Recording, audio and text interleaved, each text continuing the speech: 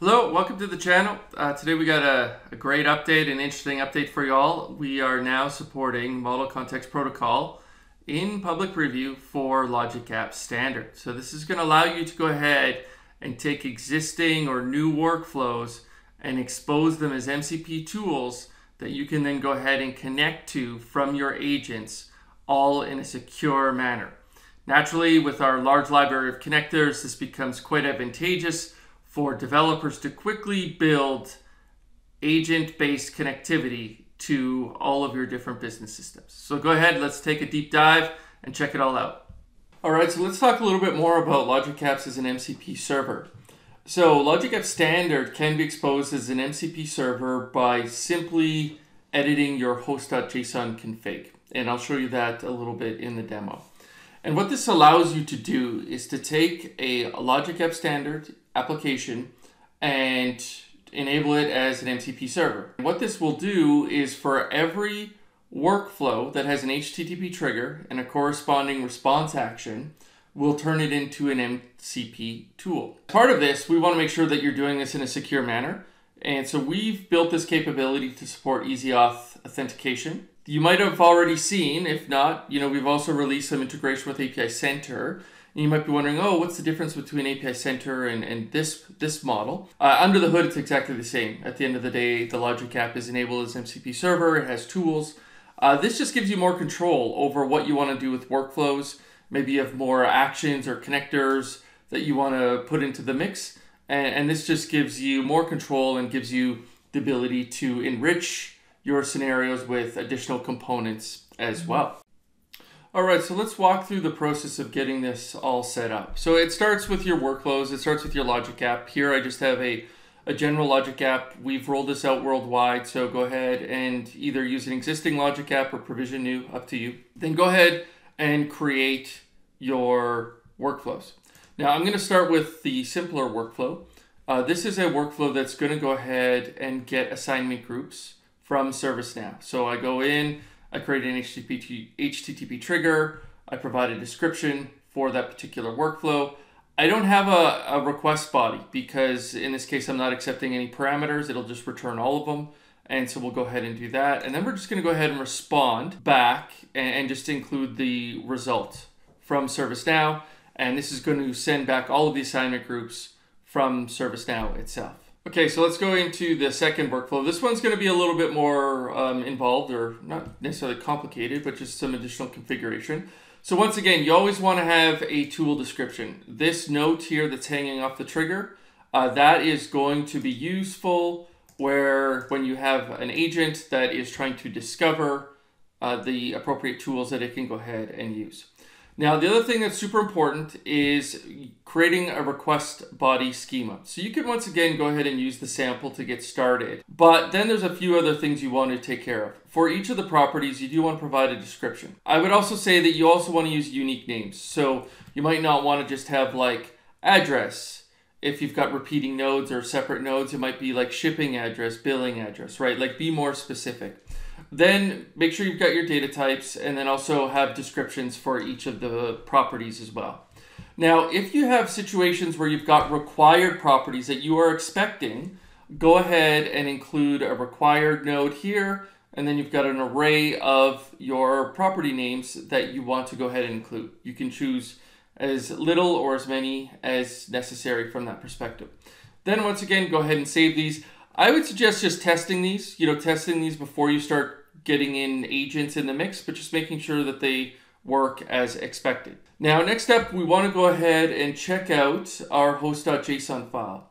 Now, you head down to Advanced Tools, and then once you go ahead and do that, you can click on Go. That's going to open up this diagnostic console web application. Click on Site, then click on www.root.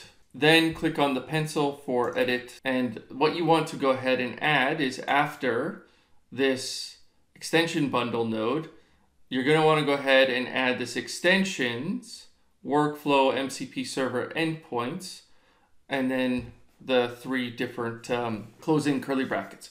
Now, I will include a link in the description to our docs where you can go ahead and obtain this information as well. So go ahead, click on that, and then go ahead and save it. That will naturally force your Logic App instance to restart, so just a heads up on that front. Now, there's another really important piece here, which is related to authentication. So inside of our authentication tab here, this is what's also known as Easy Auth. We've got this configured. Okay, so for those of you who may not be familiar with Easy Auth, it does require an app registration. So you might be asking, okay, what's that? So inside of the Azure portal, you can search for app registrations, or maybe it'll show up there for you. And then here we've got all of the existing owned applications. So these would be app registrations that I've gone ahead and created myself.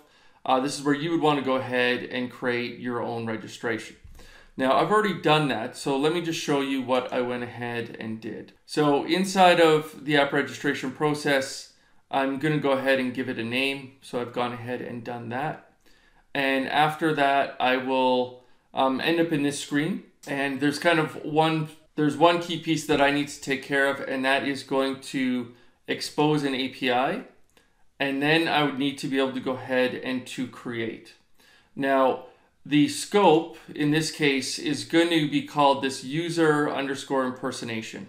So maybe let's just go ahead and open that up. So you can go ahead and use user_impersonation, and then you can choose who can consent. Generally, I would say if you've got developers involved, you're going to want admins and users. Otherwise, an admin is going to have to go in there and sort of configure this upon this running when we go ahead and try to call this MCP server.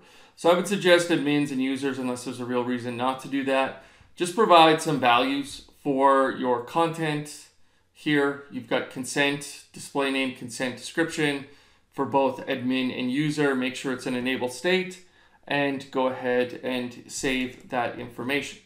Now, there's a couple of values you're going to need to copy here. So from that overview page, you're going to need to copy the client ID and then also the tenant ID as well. So you'll see those showing up here in the left-hand side.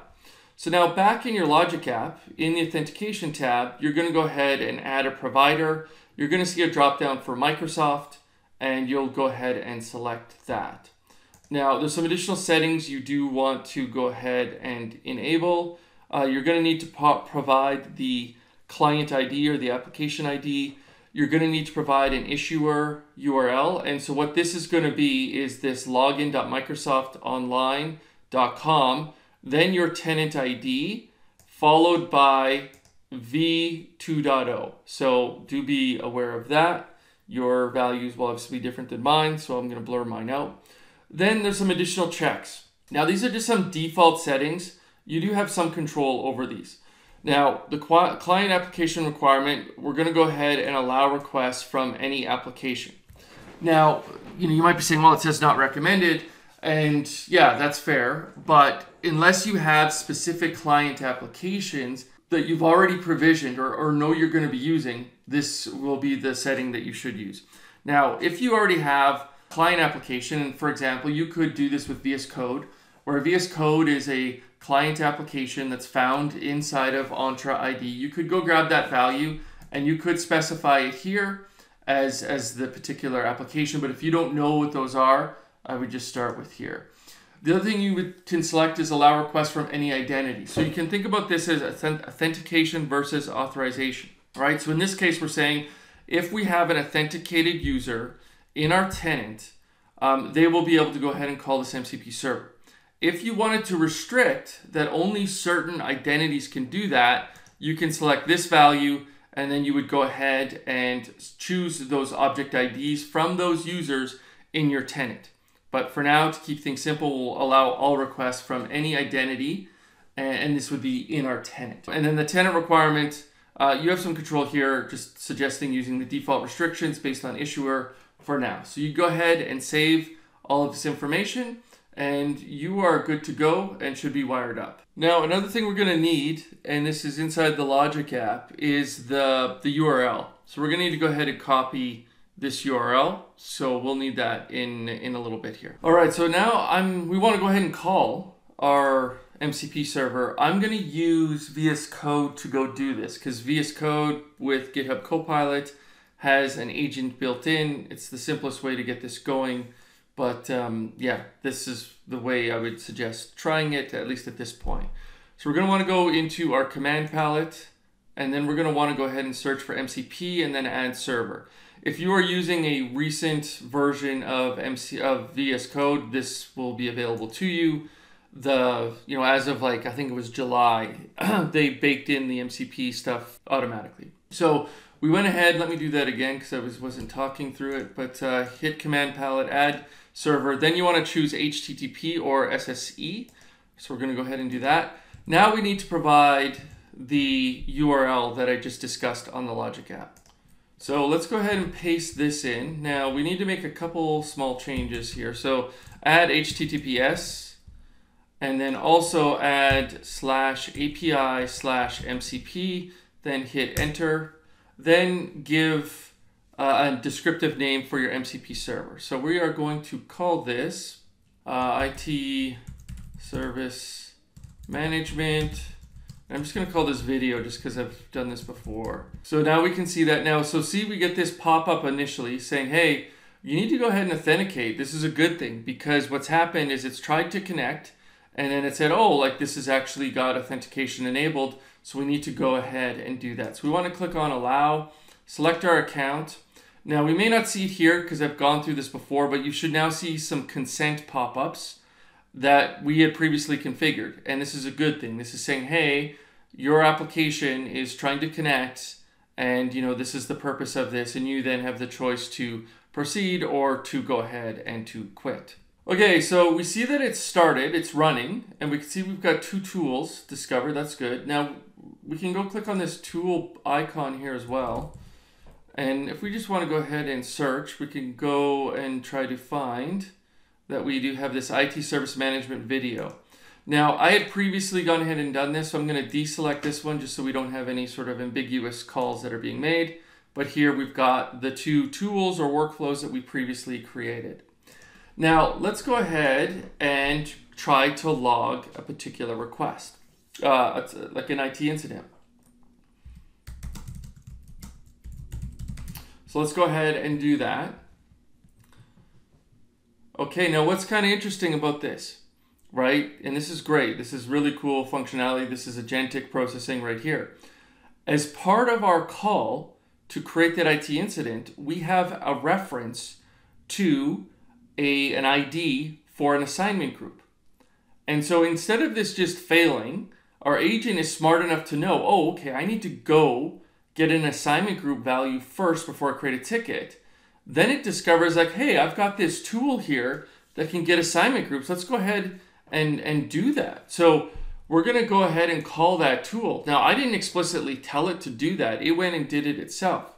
Pretty awesome, right? So it's going to come back with all these different assignment groups that we can use. Now, the agent's saying, okay, provide the name of the group along with the issue description and severity and a date time of the issue. Great. So I want to log this to the integration team. Since we have a big issue, we've got a payroll interface that is down. So we want to make sure that this is high severity. And we can say this issue happened 30 minutes ago. So now it's going to then populate and plug in all of these values into our request and set everything up for us properly, right? And so this is the beauty of using this agentic process. It went ahead and got the ID that we needed. This is a system ID. We're not going to know this on our own. We need to be able to go do a lookup. So this is pretty cool if you ask me. So now we'll go ahead and call. Under the hood, this workflow should be called. And it's perfect. We've got an incident number that has been created, 5023. All right, so if we head over to our Logic app, and we head over to our create incident and we check out our run history, sure enough, we see that we do have a ticket that was created. And we can see that it ends in 5023. So this is pretty cool. This is a great way to go ahead and enable MCP servers with Logic Apps. You also get the benefit of Logic Apps standard when you go ahead and choose to use this. You need to access on-premises networks, go for it. Use a VNet. You want to go ahead and use managed identity to connect to different resources, go for it. You want to use custom connectors, you want to use service providers, it's all there. So if you can go ahead and use it in Logic Apps standard, then you'll be able to go ahead and call it as an MCP endpoint using this particular method, provided you have an HTTP request trigger and an HTTP response. So thanks for checking out this video, and would love to hear how you're using MCP servers in your solutions.